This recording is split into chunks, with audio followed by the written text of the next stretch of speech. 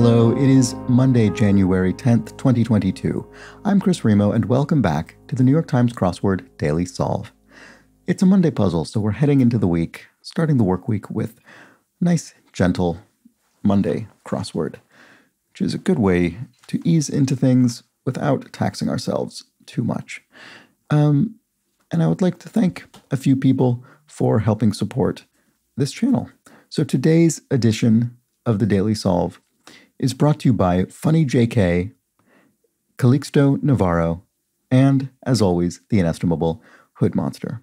So thank you to the three of them, benefactors of the Daily Solve Patreon campaign. If you'd like to join their ranks as a benefactor, that will get you both that recognition as well as the exclusive mug. Don't let the Let's Check the Crosses mug. You can find that at patreon.com/dailysolve. But of course, contributing at any level gets you access to the wealth of bonus videos as well as the extra channel, the extra chat channel on the Daily Solve Discord chat server. Link to that as well is in the description field underneath the video. Quite a few bonus videos so far this year. We're starting a new year with high number of bonus video solves on the Patreon campaign. Anyway, quickly, let's discuss a few things about yesterday's puzzle. And this, if you want to avoid spoilers, if you've not solved yesterday's Sunday crossword, then I am probably going to show that on screen in a moment, and I'll let you know when I'm about to do that, so you can skip forward a bit. But maybe I'll put a timestamp maybe as well on the description. But it's because some people pointed out some additional properties of that theme that I hadn't noticed. But first, let's just talk about a couple of ordinary clues. Kathy Swope explains that CERN, C-E-R-N, the research laboratory that was referenced in yesterday's crossword, is from the acronym for the French Conseil Européen pour la Recherche Nucléaire. English translation is the European Council for Nuclear Research. CERN was founded in 1952 with the mandate of establishing world-class fundamental physics research. And Kathy also explains that tricot fabric, T-R-I-C-O-T, is a knit material that is woven on a flatbed knitting machine. The tricot weave creates a zigzag effect on the front of the fabric and a crosswise rib on the back.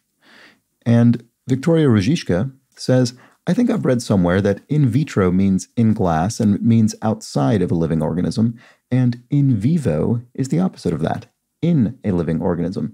And yes, that's exactly right, on all counts, in vitro versus in vivo.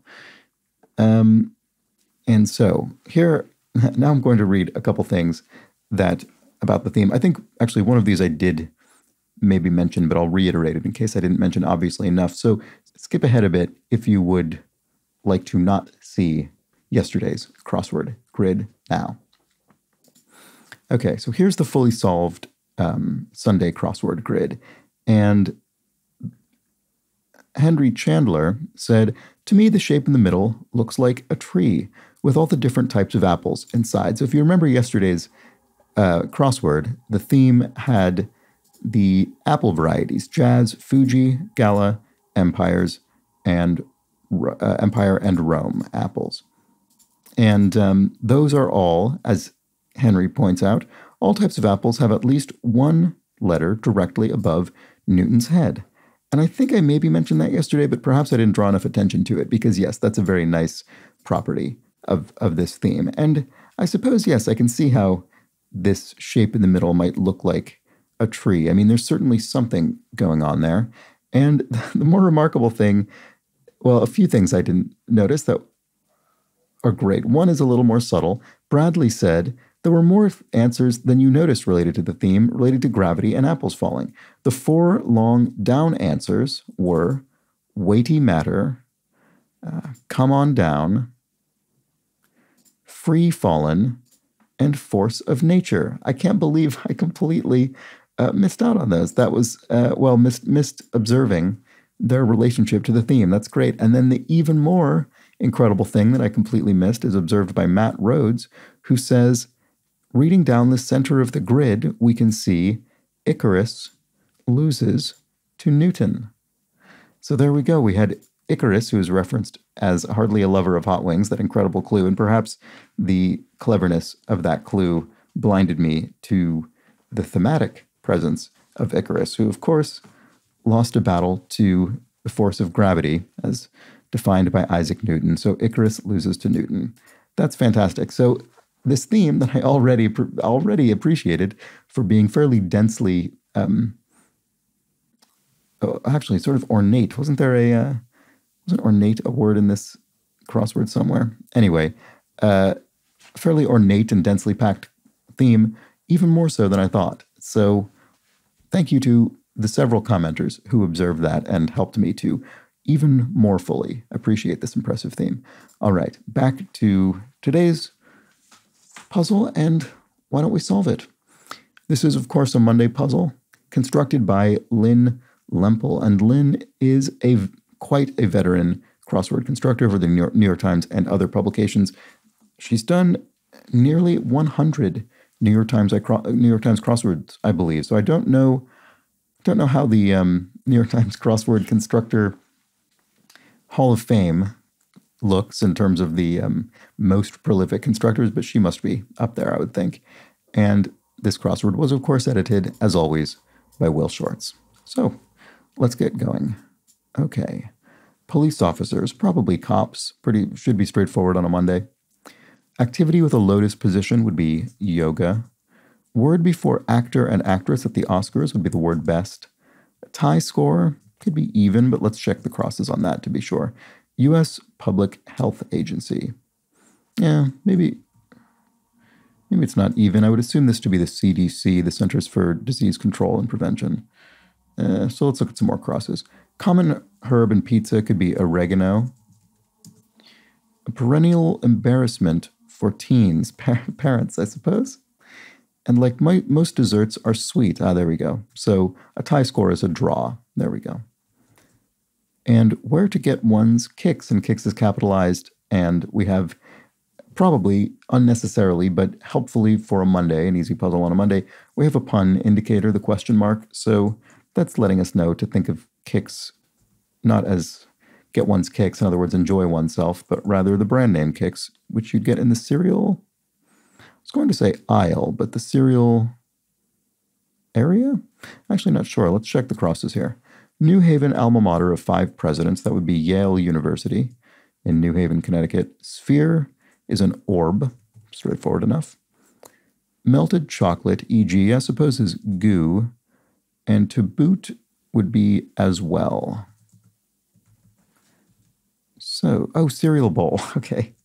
Sorry, I thought where to get one's kicks, and I assumed it meant where to obtain them, where to buy them, but where to, I don't know, have them in the morning, I suppose. So emerged as an issue would be arose. A story about Zeus or Hera, say. Could be a myth, Greek myth.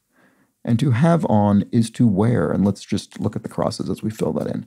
So a luxury German car maker is, of course, BMW. A blight on the landscape would be an eyesore.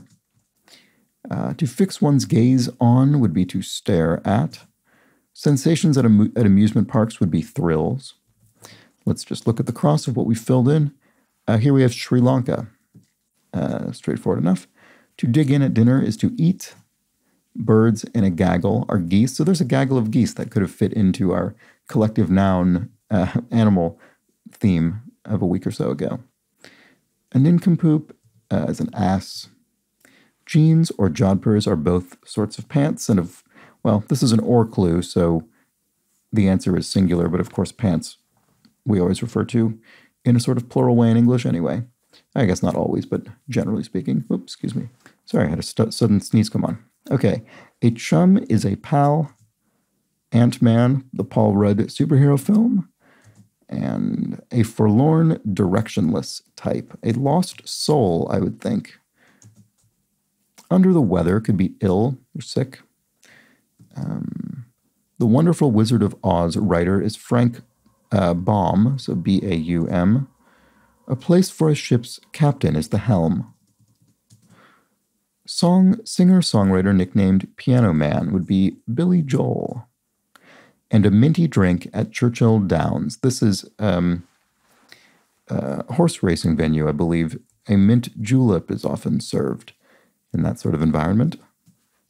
A ruthless ruler is a tyrant, and let's just look at the cross here. In the countryside, indeed, rural sounds correct there.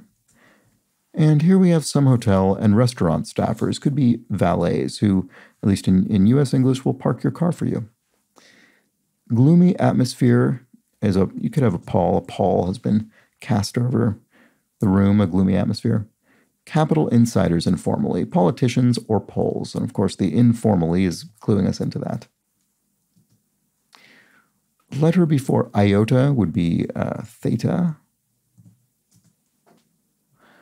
And many family cars are sedans, mid-sized cars with 4 doors as opposed to a coupe with 2. An emptiness is a void, and a figure skating jump is an axle. And this word is one of my banes here, and I always second guess myself as to whether it's spelled like this or like this, the order of the L and the E. I don't know why, but with this particular word, it doesn't happen to me with an axle of a car, for instance, an axle on which wheels are positioned, but it does always happen to me with a figure skating jump. And so we can look at 45 across and we see street blank, acceptance among peers, is street cred, and that confirms it. And I think the reason I do this is because they're spelled differently, but then I always double check it and think, oh, but do I just think they should be spelled differently because they have different meanings? Perhaps they're spelled identically, but no, don't know why I always do that. Anyway, survey of election day voters would be an exit poll. And discs on hi-fis would be LPs, long playing records. 1 of 435 in D.C., so D.C., District of Columbia, Washington, D.C., the capital of the United States, and the seat of the legislature. And so this is a representative, a member of the House of Congress, the lower house of Congress. Grand speech-making is oration. To reveal inadvertently is to let on to, I suppose. Let slip, actually, I bet is more likely. But let's check the cross. So 1 across in Manhattan, for short. Cops in Manhattan, for short. The NYPD. So I suppose this isn't oration, but rather oratory. There we go. And we get NYPD, the New York Police Department, the cops in Manhattan, for short. A finale, fitting final down clue in this puzzle. The last clue in the puzzle is the end. And here we have Blank Go Bra, Ireland Forever, Aaron Go Bra. I'm very sorry if I'm pronouncing that incorrectly. I know the phrase, but I probably am not saying it very well. Leonard, who wrote the song Hallelujah, would be the singer-songwriter Leonard Cohen. And to categorize simplistically would be to pigeonhole, to put something in an obvious category, maybe overly simplistically. George or Louis or Louis to William and Kate. Boy, I actually don't even know how the royal prince baby's name is pronounced. Is it Louis or Louis? I feel sort of as though I should know that, but I'm actually not sure now that I see it. Anyway, a son, of course, and it's an or clue. So again, this will be a singular answer, even though we have 2 examples in the clue. And derisive cries from the audience are hoots. The late Alex Trebek, for one. Yes, the late Alex Trebek, the great longtime host of Jeopardy! And a barbecue skewer would be a spit. Pharmacist, philanthropist, Lilly. This would be Eli Lilly, namesake of the pharmaceuticals company. And here we have a distinct disparity, would be a gap, disparity between 2 things, a gap between them. Marine animals with flippers are, of course, seals, and Xeroxes, for example, are copies. A source for maple syrup would be tree sap, and mushroom parts could be caps, the caps of mushrooms. Greener energy source. Cool, perhaps? What is this? Noted, oh no, coal, clean coal, I see.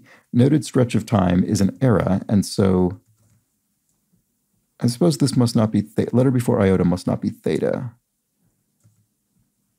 So what? Let's check some more crosses. Sorry. Oh, no, sorry. Not green coal. Sorry. Clean coal. So it is theta. Right. Okay. So greener energy source as opposed to green energy source here. And places among the troops as a journalist. Oh, I see. Places among the troops. So in this case, this is places as a verb. So we are placing a journalist among the troops. We are embedding a journalist, or in this case, places embeds.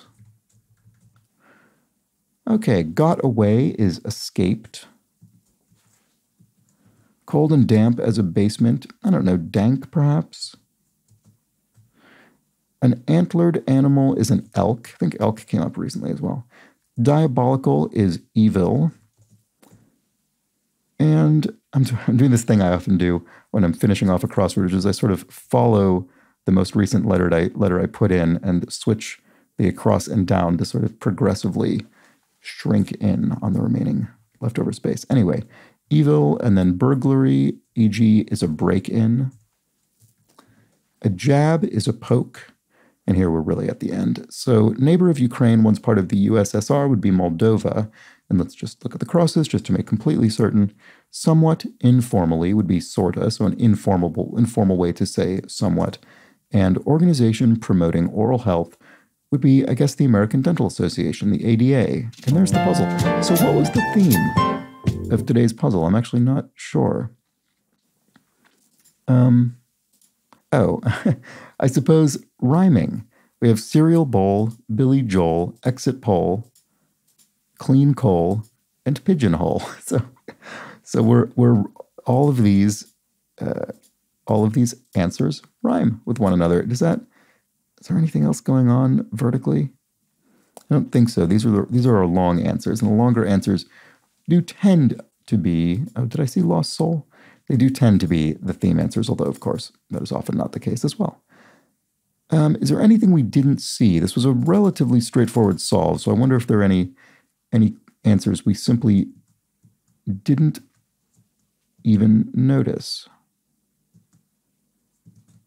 Fix one, yeah, we did see that. Didn't see this. Carrier based at Ben Gurion Airport. That's the Israel flag carrier El Al, the airline. I think we actually may have seen everything else. I tried to check the crosses as I entered the clues, so we may actually be okay. So I would say this was a particularly straightforward Monday puzzle. We've had a few Monday and Tuesday puzzles recently that I think have given people some more challenge than is maybe typical for a Monday or Tuesday. But I think this was an extremely smooth solving, very straightforward puzzle. But we still got some long, sort of interesting answers in there, like cereal bowl. Well, all the ones that rhyme: cereal bowl, Billy Joel, lost soul, exit poll, clean coal, and pigeonhole. And actually, I wonder if this is also sort of a subtle reference to the Billy Joel song "We Didn't Start the Fire" that consists of a whole extended list of cultural references, and maybe it's sort of as though this is the rhyming list of song lyrics that are all packed together in that Billy Joel song. I'm not sure. It could be that. I suspect that might be a subtle nod there, even if it's not the explicit theme, because pretty sure the Billy Joel song doesn't include cereal bowl and these other clues. But anyway, a fun little, very simple theme, a very straightforward, gentle, smooth solving crossword. Certainly a nice way to ease into our Monday morning. So I hope you enjoyed that, and I hope you enjoyed the video. I hope you enjoyed the solve. If you did, please do subscribe to the channel. And if you'd like to chat with other folks who watch this series, you can head over to the Discord chat server, the Daily Solve Discord. There's a link in the description field underneath the video, and it's free for anybody to join. You do get an extra channel if you're a Patreon backer, but you don't need to be in order to sign up for it. And there's also that daily Wordle channel in there, in which people are posting their Wordle little grids. If you've been playing along with that incredibly currently popular online word game, I have been as well. And oh, and yes, of course, if you're a Patreon subscriber, you also get access to all of those bonus videos. I recently put up the January New York Times monthly bonus puzzle, and I have also, I think I mentioned the other day, I have solved the most recent New York Times acrostic puzzle. That's not up on the feed yet, but I will put it up soon. I put up quite a few videos just in the first few days of the new month, so I thought maybe I would space them out a bit more so as not to weigh people down with too many bonus videos. But again, as always, if you are a Patreon subscriber, do let me know if you have any suggestions or requests of what you'd like to see me solve. Anywhere is fine. You can leave a comment on Patreon, a video, Twitter, anywhere at all is completely fine. Anyway, that's it for today. I'll be back tomorrow for another relatively gentle themed puzzle, the Tuesday puzzle. I hope you join me for that. But until then, please do have an excellent remainder of your Monday. Take care.